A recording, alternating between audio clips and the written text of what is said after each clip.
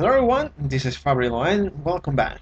Today I decided to do something a little different. I'm not reviewing any games or anime series or anything like that. I wanted to do something that I wanted to do since I beginning making videos and since I created my channel on YouTube, and it's about sharing video game memories. I think that it's a great thing, one of the best part of the entire experience other than playing obviously, and it's about talking and sharing our memories and our emotions after playing a game.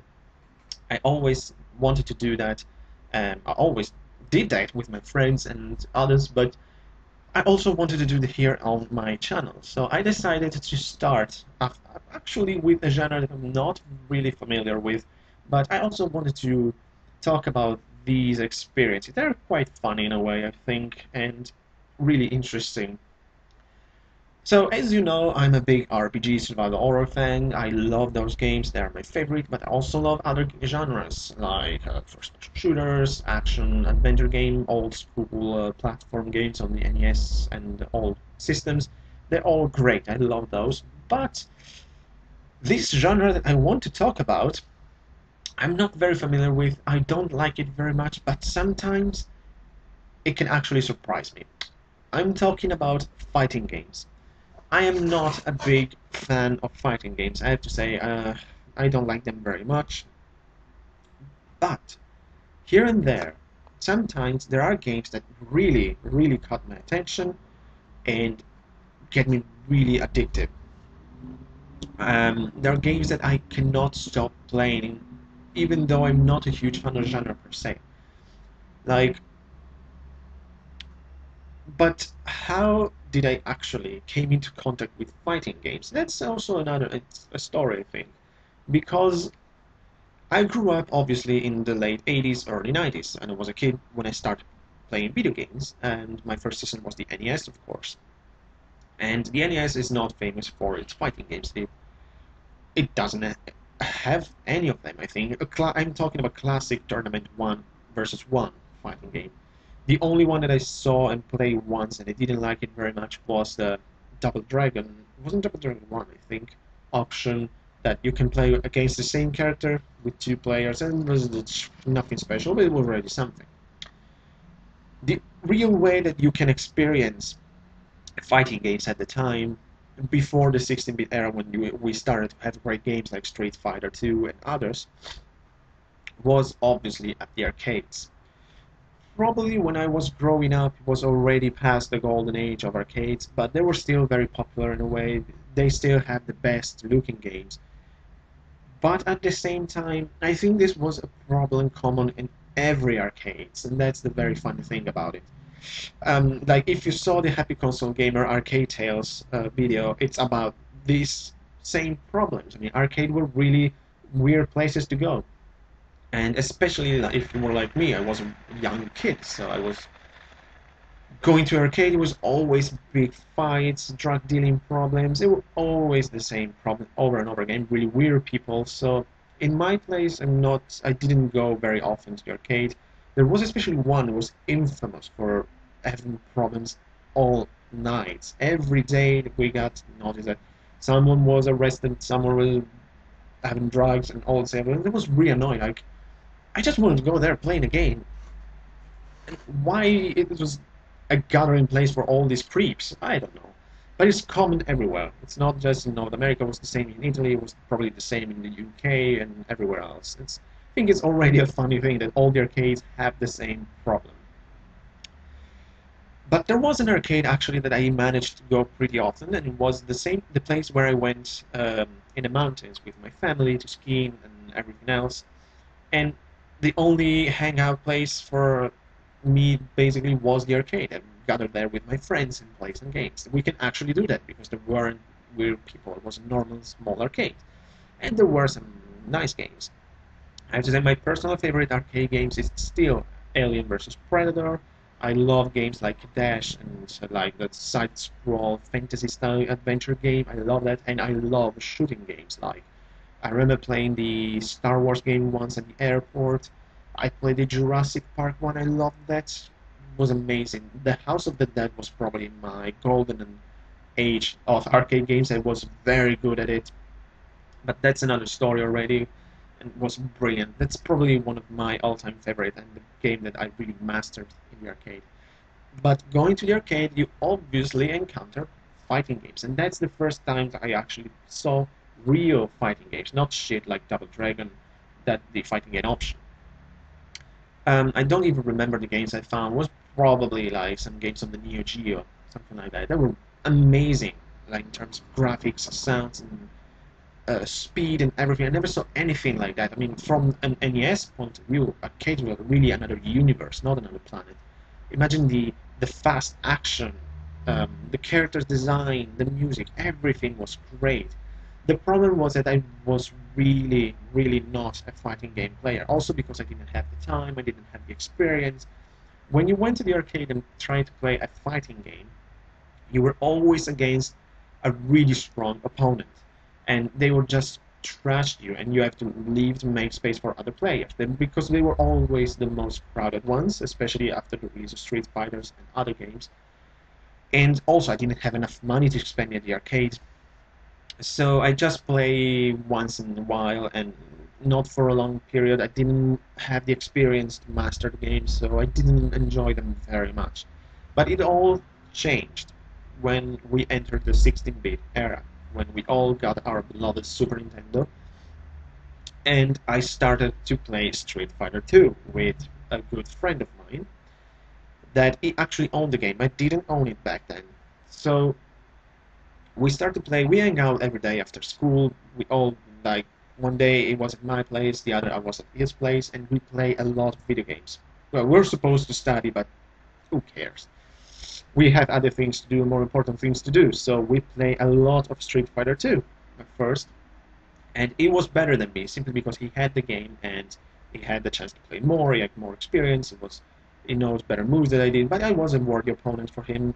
And I remember was really good with Sagat and Ken. Well, it was amazing with Ryu and Bison. I remember and Zangief. We got those epic battles. But again, I didn't master the game too much. I mean, I enjoyed it very much, but this isn't the game that really um, made me fanatic for a while for a fighting game. I wanted to buy the game because like I really enjoyed playing with my friend, but it was too good for me. So I wanted to become better to be, get at this same level. So because like 10 times he won like 7 or 8, so I wanted to be better.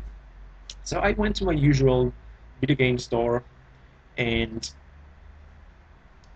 wanted to buy Street Fighter 2, of course. But it was sold out. I couldn't buy it.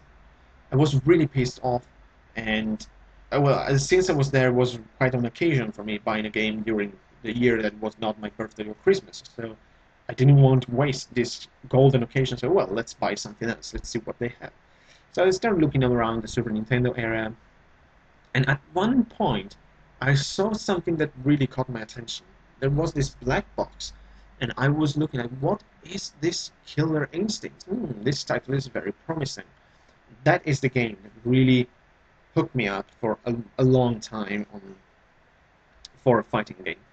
I took the box and looking around. I mean, it was, well, this is really cool with big robots on the cover. The title sounds really promising. It's all black, seems very dark. Look behind the box. There was like the 4 images or something. That the only way to buy a game back then, and you didn't know what game was good and what game was bad. We all know the story. We all went through that. So I said, well, let's give it a try. It seems like a good fighting game. I want to have my own fighting game. I want to master a fighting game. Not being able to say that I mastered a fighting game. So I give it a go with Killer Instinct. I didn't know what it was because I never saw the arcade game back then. I went home. I have to say, I love the black cartridge. Always love when Nintendo have the different color cartridge for its game. I love the Zelda golden ones. I love the Doom imported one that was red, and I love the black one with Killer Instinct. It's so cool. Um, I always, I'm always surprised that they never did the gold cartridge for Link to the Past. I have to say, for the Super Nintendo. But anyways, I started playing Killer Instinct and I love it from the first second. It was amazing. And I have to say I prefer that to Street Fighter 2. Probably because I owned it, so I managed to master it. But I love Street Fighter 2, of course. It's a classic fighting game and one of the best for the Super Nintendo. But I actually prefer Killer Instinct for several reasons. First of all, the most important thing I think, I prefer the gameplay. The game mechanics was better to me. I prefer it because, as you know, Killer Instinct, it's all about combos and combo breaking. So when an opponent is attacking you, you can actually interrupt its combo and counterattack. I love that mechanism. It requires a lot of practice, but at the time I was a master in doing that. I love the graphics and the music.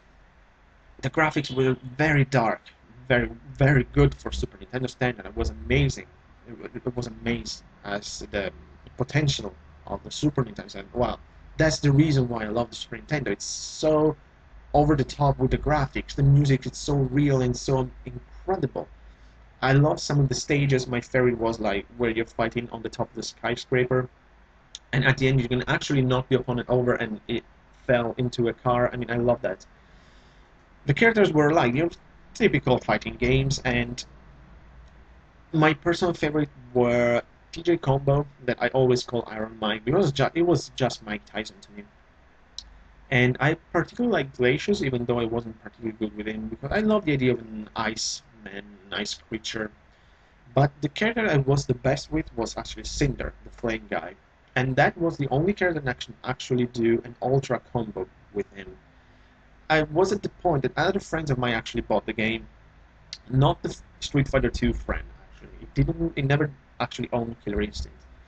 So we were able actually to, when we gather around, all of us making really great tournament between each other. And at the point, it was funny that I was so good with Cinder that my friends actually said that, well, you cannot use Cinder. It's not fair. You have to pick someone else. It was funny. So I practiced with other characters like TJ Combo, Glacius, Jago, Saber Wolf. I was good with all of them, but not excellent as I. Cinder was the only one that actually do the ultra combo, but was still very good with the others. So I play a lot and a lot of Killer Instinct. I absolutely love it. That's my 16-bit era fighting game. I didn't own Street Fighter back then. For me, it was Killer Instinct. And it's funny that I play so much of that game, even though I'm not particularly interested in fighting games, especially like, as you know, I love stories in video games. I love characters. I love character development. I love characters interaction. So there's nothing of this. There's none of them into a fighting game. If there is a story in fighting games, I really don't care and don't get it. To me, a fighting game should be just about fighting, about action, not about the story.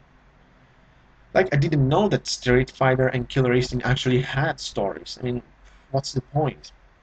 I mean, I understand it's just like Doom, for example. To me, Doom should be how the original was. You just start in and start shooting.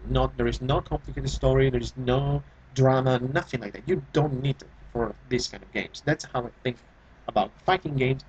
You just need two characters and start beating the shit out of each other. That's the point. That's why I love Killer Instinct so much, because to me, especially back then, there was nothing in the way. Just fight, fight, fight, and that was amazing. So this is the game that really caught my attention in the 16-bit era and distract me from RPGs and Mega Man and other games that I must like, that I love and I used to play much more. And I was surprised. So, and that's just the beginning, because after, when we enter the next generation, I will discover more games, but I will talk in next video, because I don't want to bombard you with all of this information and with all the games, also because there's all different stories and different occasions. So here's part 1 of my fighting game memories. Tune in for next time for me to discover the PlayStation era and my experience with some of the best fighting games that I ever played. I'll see you next time.